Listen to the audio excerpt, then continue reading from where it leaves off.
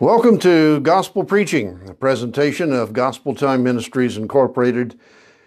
And I'm Dave Rigg, coming your way from my home, located about 6 miles north of Albion, Illinois. The scripture for today's message comes from the book of Proverbs. It's chapter 20 and verse 19. Whoever goes about slandering reveals secrets. Therefore, do not associate with a simple babbler. Would you pause just a moment with me for a word of prayer? Our Heavenly Father, in the name of Jesus, we ask now for your blessing on the reading of the Holy Word. I pray for your guidance through the Holy Spirit that I might preach this message today in the way that you want it to be spoken, and that all who watch this message might get from it exactly what you want him or her to receive. This I pray in Jesus' name, and amen. Once upon a time, there were 4 preachers who liked to meet every Monday morning at the local coffee shop.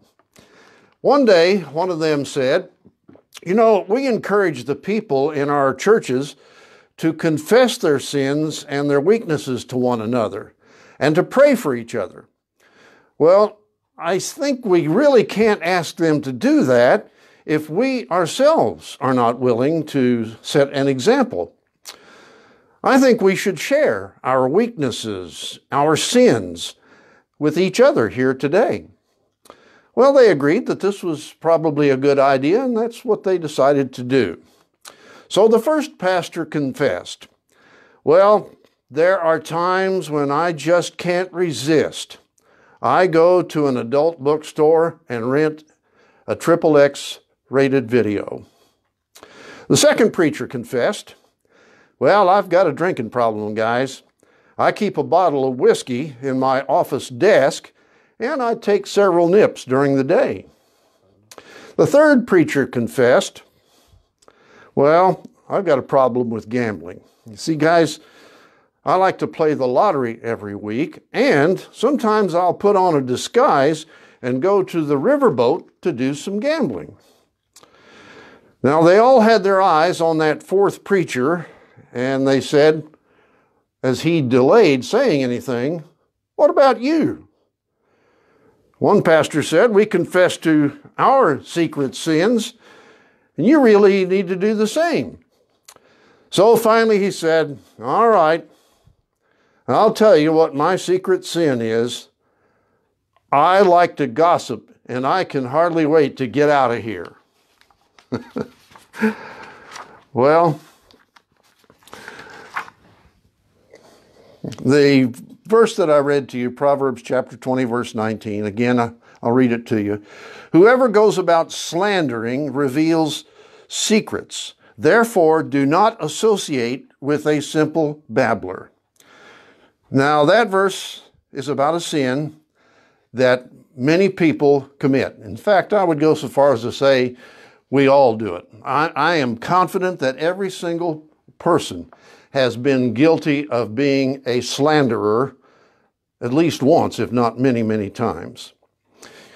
The word slandering there is exactly the same thing as gossiping. It's slandering other people by telling bad things about someone to somebody else. Now, the most common places where you will get involved in gossiping would be, first of all, on the telephone or on your cell phone. That's probably the most popular means of gossiping. But there are also 2 other places I would like to mention. First of all, coffee shops. Guys like to meet there and sometimes gossip about things. And the other place I would mention is beauty shops. That's right, beauty shops, where women often gather, and you can bet a lot of gossiping goes on there. Did you folks know that there are numerous Bible verses that condemn gossiping? In fact, we are commanded, as it said there in Proverbs 20:19, not to associate with people who are gossips. A person who listens to gossip is also condemned in Scripture. The Bible says we should either walk away when someone wants to gossip or rebuke them for what they are gossiping about another person. Well, gossip does not just mean doing the talking. It can also mean listening to someone else who is doing the gossiping. Listening to it is just as much a part of gossiping as to speak gossiping. Proverbs 17:4 says, "An evildoer gives heed to false lips. A liar listens eagerly to a spiteful tongue." Wouldn't you say that someone who is gossiping has a spiteful tongue? Gossiping is clearly intended to harm the image of the person who is being spoken of. Colossians chapter 3, verse 8, and James chapter 4, verse 11. I'm not going to take time to read them to you today, but those two verses command us not to slander one another. When you are tempted, my friends, to say something about someone, ask yourself this question: will it hurt the person being talked about? James 4:7 says, "So whoever knows the right thing to do and fails to do it, for him it is sin."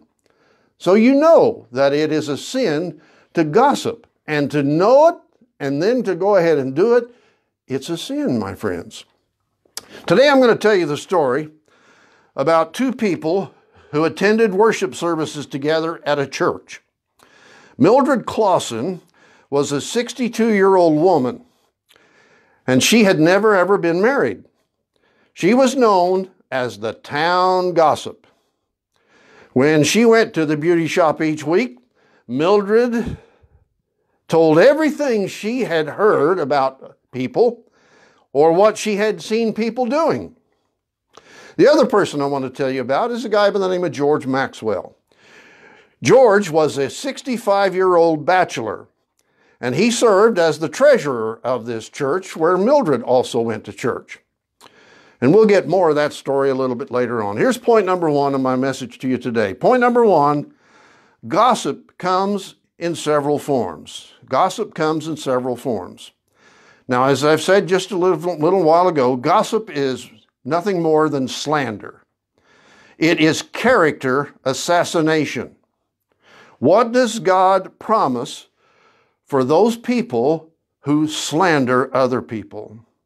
Psalm 101:5 says, "Whoever secretly slanders his neighbor, him I will destroy." Now that's pretty strong words, friends. Proverbs 10:18, "Whoever hides hatred has lying lips, and whoever spreads slander is a fool." So do you know somebody who likes to slander other people and gossip? That person, God's word says, is a fool. Well, the question is, have you ever done that? My guess is you probably had to admit you have. Gossip is also tale-bearing. Proverbs 18:8. "The words of a tale-bearer are like tasty trifles, and they go down into the inmost body." Have you ever noticed how when perhaps you're listening to some gossip about someone, believe it or not, and whether we like to admit it or not, it kind of makes us feel good to hear something bad about somebody else for a change. Proverbs 20:19, "He who goes about as a talebearer reveals secrets. Therefore, do not associate with one who flatters with his lips." Proverbs 11:13, "A talebearer reveals secrets, but he who is a faithful spirit conceals a matter." Proverbs 26:20, "Where there is no wood, the fire goes out, and where there is no talebearer, strife ceases." So you see, if you get some gossip from somebody and then you turn around and tell it to somebody else, it's like a fire that starts to build. Proverbs 16:28, "A perverse man sows strife, and a whisperer separates the best of friends." So gossip, tale-bearing, can separate friends.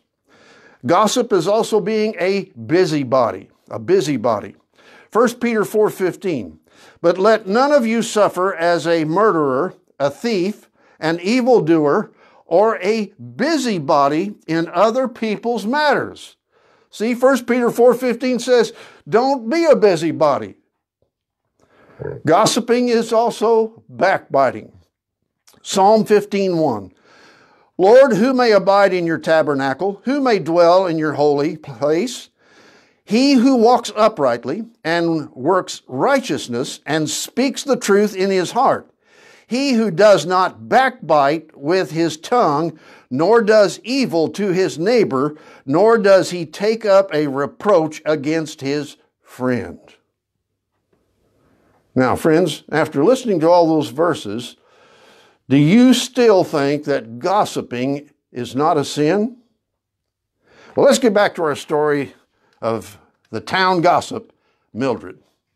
One day, Mildred started a nasty rumor going around town that George Maxwell, the church treasurer, was in fact a drunkard. You see, she told that to all of her lady friends at the beauty shop. And you can imagine that that's not where it stopped. It didn't take long for Mildred's story to spread all over that little town. Eventually, the story got to the church pastor, and he was concerned about what was being said about a member of his church, especially the treasurer of the church. And we'll get more of that story a little bit later on, but let's move on to point number 2. Gossip is harmful. Gossip is harmful. Leviticus 19, beginning at verse 16. You shall not go about as a talebearer among your peoples, nor shall you take a stand against the life of your neighbor. I am the Lord. You shall not hate your brother in your heart. You shall surely rebuke your neighbor and not bear sin because of him. You shall not take vengeance nor bear any grudge against the children of your people, but you shall love your neighbor as yourself. Gossip not only is hateful, but gossip causes you to be a prideful and envious person. In other words, if you are a gossiper, it can cause you to be prideful and envious. Romans 1, 29 and 30. Being filled with all unrighteousness, sexual immorality, wickedness, covetousness, maliciousness, full of envy, murder, strife, deceit, evil-mindedness, they are whisperers, backbiters, haters of God, violent, proud, boasters, inventors of evil things, disobedient to parents. 2 Corinthians 12:20. For I fear lest when I come I shall not find you such as I wish, and that I shall be found by you such as you do not wish, lest there be contentions, jealousies, outbursts of wrath, selfish ambitions, backbitings, whisperings, conceits, and tumults. Gossip also can cause a person to have idleness in his or her life. 1 Timothy 5:11. Now listen to this, ladies. But refuse the younger widows, for when they have begun to grow wanton against Christ, they desire to marry, having condemnation because they have cast off their first faith. And besides, they learn to be idle, wandering about from house to house, and not only idle, but also gossips and busybodies, saying things which they ought not. 2 Thessalonians 3:11. For we hear that there are some who walk among you in a disorderly manner, not working at all, but are busybodies. Have you ever noticed that someone who likes to spend a lot of time of gossiping really is not a very active and busy person? Back to our story of the town gossip. What did Mildred base her story that George Maxwell was a drunkard on? Well, she claimed that she saw George's pickup truck parked right in front of the tavern. And she claimed that that truck was parked there all evening. Mildred, you see, did not take time to ask George why his truck was parked there. She just assumed George spent all evening in that tavern drinking, and therefore he had to have a drinking problem. Mildred thought it was awful to have a guy like George holding a position of authority in her church, and she told everybody in town that would listen what she had seen. More of that story later, but let's move on to the final point, point 3. Gossiping can be prevented. Gossiping can be prevented.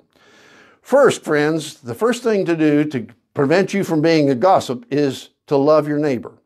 Leviticus 19:18, you shall not take vengeance, nor bear any grudge against the children of your people, but you shall love your neighbor as yourself. I am the Lord.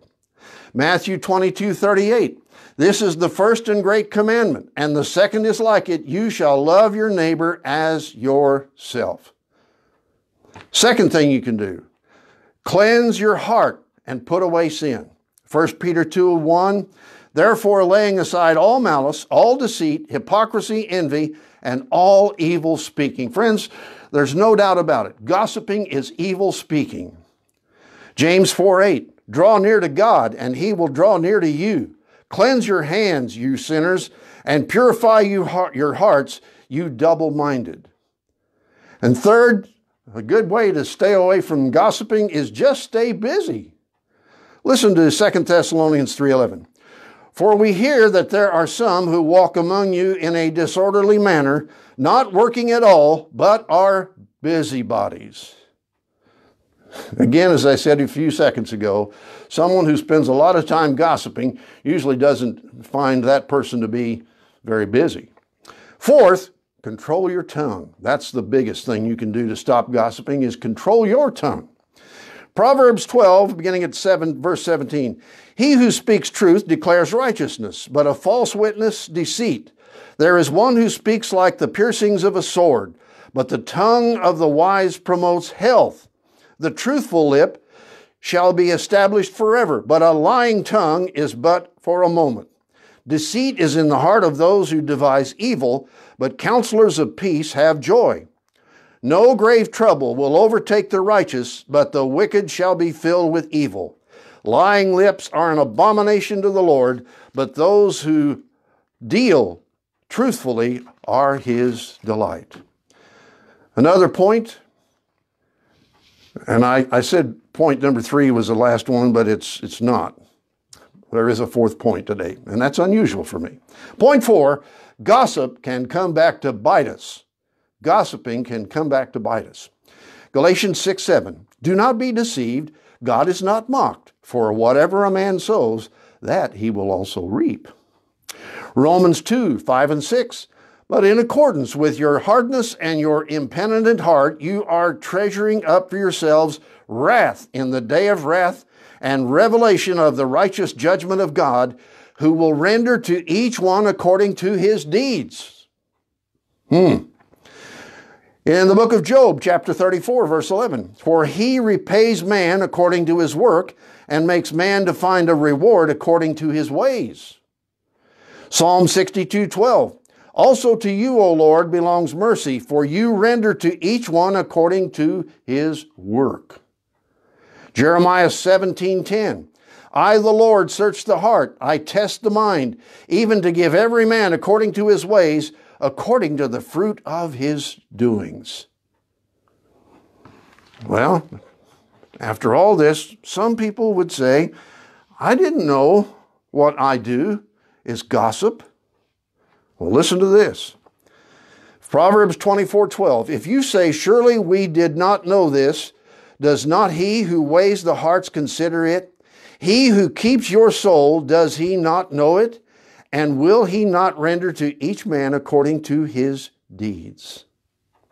Well, let's see how the story of the town gossip ends. Eventually, someone told George what Mildred was spreading all around town about him. The question is, what was George going to do? Well, he didn't get angry.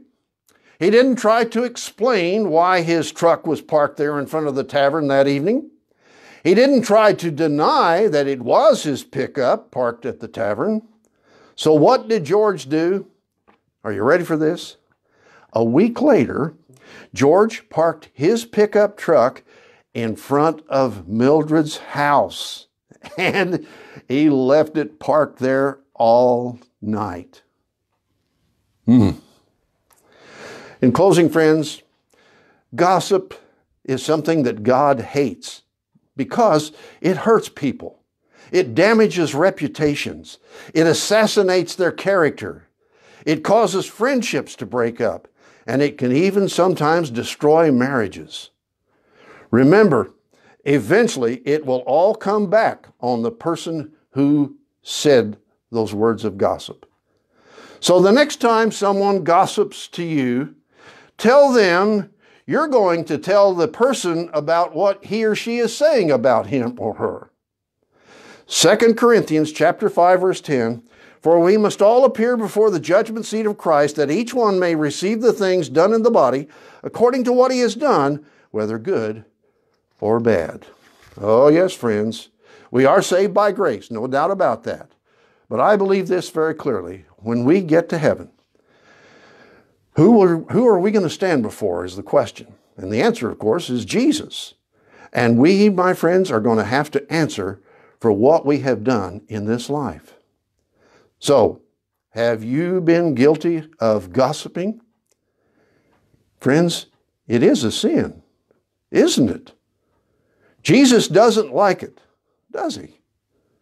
And I think we need to stop it. Don't you? Let's pray.